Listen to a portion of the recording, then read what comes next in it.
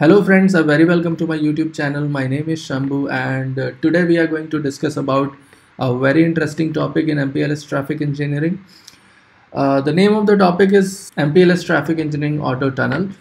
First of all, I'll try to explain the need of this technology and then we'll move to the configuration part of it. I have a small demo at the end of this video, so stay tuned. Let's get started with the concept first. So for example, you are a network engineer and you are managing this ISP cloud. This is a small ISP cloud. It has not grown much. It has few provider edge routers and you are running Mpls traffic engineering to provide services to your end customers. Just for instance, suppose you have two provider edge router for now and everything is working quite well with Mpls traffic engineering. You have very good control over traffic. But with time you are growing the need and your business is expanding and you are getting orders from your higher management to add more and more provider edge router in different segments of the geography. So you go ahead, you add few more sites, then you add few more sites, then again you add few more sites, and this exercise keeps on happening and eventually you find yourself doing a lot of configurations. For example, if in this particular site we have 10 routers sitting here, and if you want to do a mesh configuration between all these routers, so for example, if you grow to 100 provider edge routers, right, and in all those 100 provider edge routers you need to configure at least 99 traffic engineering tunnels in order to achieve the full mesh, right? And if you do the maths, you'll have to configure 9900 tunnels and you'll have to manage all those tunnels. You can expect that how difficult this whole task is going to be, right? This is a nightmare and there is no way that a small team can manage all these. So in order to solve this, we have something called auto tunnel mesh. So what auto tunnel mesh does is we create templates. So we create a tunnel template configuration. We put that configuration on each and every site, and after that it is the responsibility of the network to create a mesh to all the other routers which are having similar configuration in the template. For example, I provide a specific group identity to that particular template, and that template is sitting on router A, router B and router C in my network. If all these three routers are having same group identity, then they will form a group and they will form a mesh tunnels between them. This particular technology has decreased the overall work to quite minimum, because in earlier scenario we were configuring 99 tunnels to form a full mesh, right? In comparison, if you use auto tunnel mesh, you'll just configure one traffic engineering auto template and rest of the things is taken care by the router itself. Router would try to find out the routers which are belonging to the same group, and it will form the dynamic Mpls traffic engineering tunnels between all of those routers. So how does it happen is, for example, this is your network and you have two routers. It is connected to the cloud for now, and those two routers are provider edge router. Once I bring the third router and I provide the auto template configuration on this particular router, this router will go ahead and configure dynamic tunnels between other two routers if the auto template identity is same between all these three routers. We don't need to do any other configuration on above two routers. Just configuring auto templates on the below southbound router is sufficient in this case. So let's quickly see the configuration here. You will get more idea about what I have explained in my previous slide. So in order to enable auto template mesh, first of all you will have to configure this command which says that Mpls traffic engineering auto tunnel mesh. Then this is the auto template which I was talking about. Here just one thing which you need to notice is tunnel destination mesh group. I have given the group number as 10. Similarly in OSPF process also I give mesh group specific configuration and attach it to one of the area. So this is all we have in the configuration. So let's see the demo now. This is my demo topology which you are seeing on the screen right now. I have Pe1, Pe2 and Pe3 in this.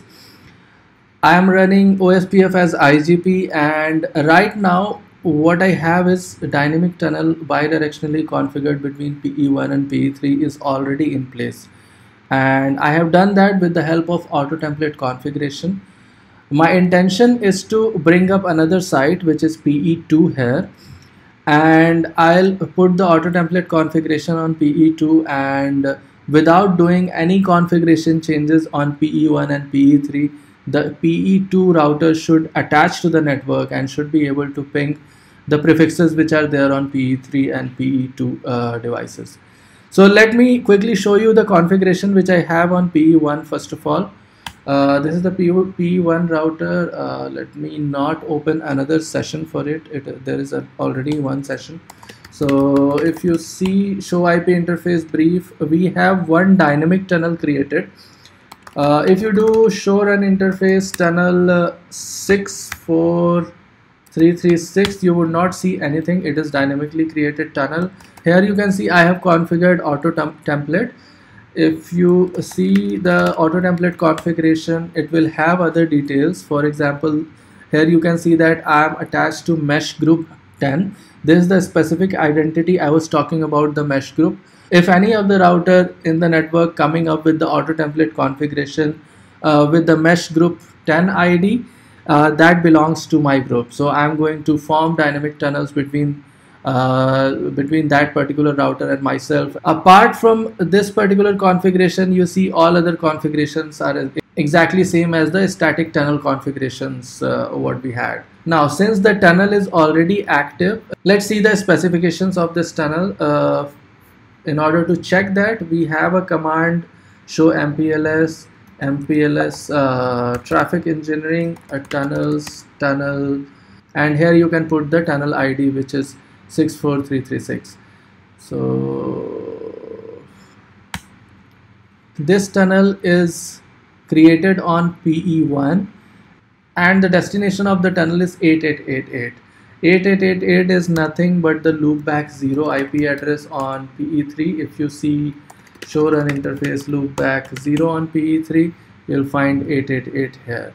Now again going back to Pe1, you can see there are few more specifications. For example, you can find out that this tunnel is admin up, operationally up, path is valid and signal is connected here, and you can see that explicit path is taking via 30.5, 30.6 and 40.5. It is not the same path as calculated by the constraint based shortest path algorithm which we run in the Mpls TE part. Let me show you the connectivity between Pe1 and Pe2 with the help of loopbacks which I have configured on both these routers. So interface loopback 1 is the loopback which is configured on Pe1 with the IP address 192.168.1.1, and also on Pe3 I have a loopback 1 configured. It has the IP address 192.168.2.1. Let me quickly show you route for these loopbacks. 2.1, it shows that it is reachable via tunnel 64336, which is nothing but our tunnel which is connecting between Pe1 and Pe3. Here also if you want to see IP route for the 192.168.1.1 prefix, it says that it is reachable via tunnel, and if we ping 192.168.2.1, which is other side of the network, we are able to ping and it is working quite well. Now let's see, the situation comes and I need to add another provider edge router here, and in order to do that I'll show you that what minimum configuration I am going to need on Pe2 router, and with that only configuration Pe2 would be able to attach itself to the network and would form a mesh connectivity between Pe1 and Pe3 and would be able to reach to the loopbacks which just now I have demonstrated to ensure the connectivity. So for that I'll just quickly copy paste the configuration from auto template from Pe1 to Pe2, because this auto template is having the exact same configuration which I'm going to need on Pe1. So I'll go ahead and configure auto template. Here in auto template you can see that the mesh group should be same, because if the mesh group are same, then only I'm going to attach to that particular group of neighbors. So IP interface brief. We don't have any dynamic tunnels here right now, so for that we need to do two things. I'll get into router OSPF 1, and I'll do MPLS traffic engineering tunnel traffic engineering, then a mesh group. The mesh group ID is 10. The loopback 0 is going to be my loopback, and area 0. This is the configuration which you need to provide under OSPF in order to make OSPF aware about this particular mesh group also. Now I just need to go ahead and configure MPLS traffic engineering auto tunnel mesh under the global configuration mode.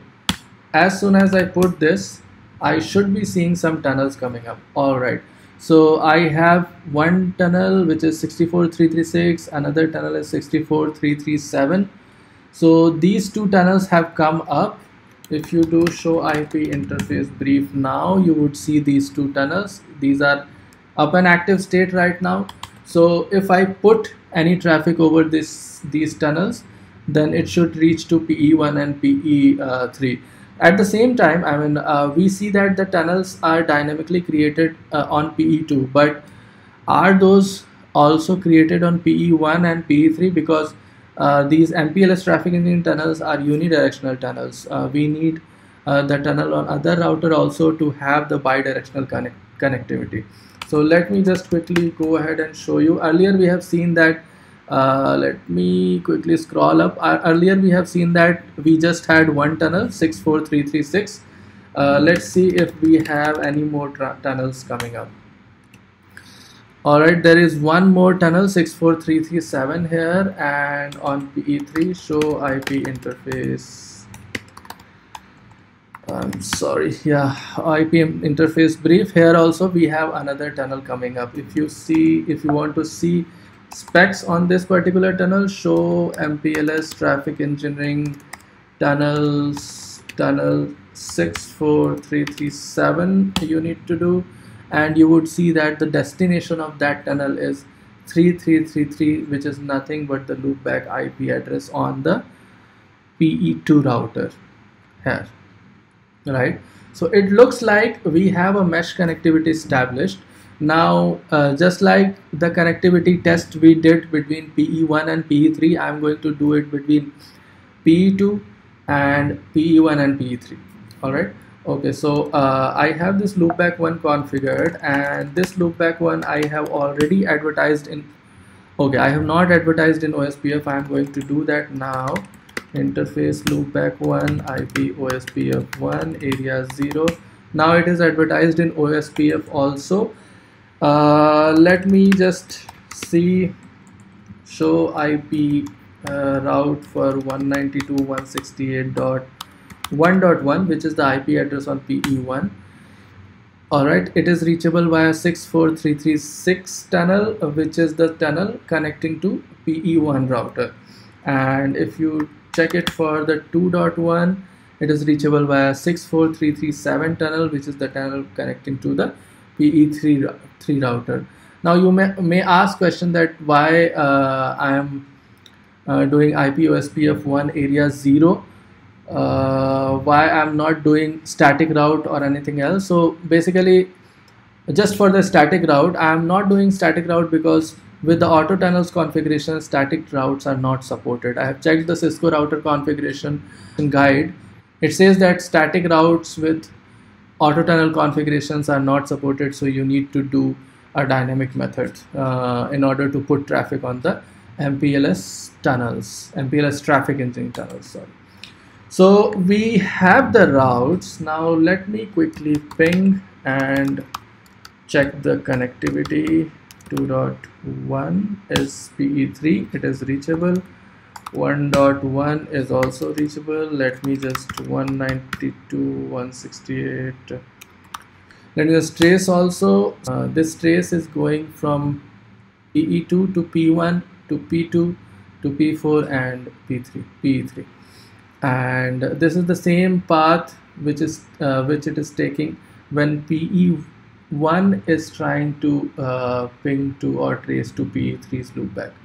So this is the same path, and if I want to do it for 1.1, it should just show me 2 hops, right? So this is quite good. I think all is working. So what we did is we just plugged in one router into the network with the basic minimal configuration, and the network has dynamically configured itself. Isn't it neat? The very close technology what I remember, which works very similar like this, is DMVPN. There also you just need to plug in the spoke routers and everybody would be knowing about the spoke router. Alright, it was very interesting to know that similar technology is existing in Mpls traffic engineering world also. I'm going to do another video on this in which I'm going to show a fast reroute over these dynamic tunnels. Thank you so much for watching. If you have not subscribed to the channel yet, please go ahead and subscribe it. I have many interesting content coming up. Thank you so much for watching and keep learning. Have a nice day.